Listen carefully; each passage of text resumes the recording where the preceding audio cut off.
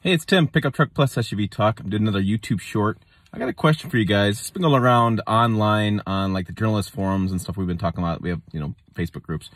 But the keyed ignition. Yeah, I'm going to turn the camera. I have a 2020 GMC Canyon AT4 and I have the keyed ignition. And so what I'm wondering is, what do you guys think of the keyed ignition? Is it like so old school, or you guys think it's fine? You'd rather have the key, or do you want the push button start, like the keyless? I've seen a lot of journalists talk about when they get this vehicle for review, they toss the key in the cup holder and then they go, oh crud, I gotta start the vehicle, and I have to grab the key back.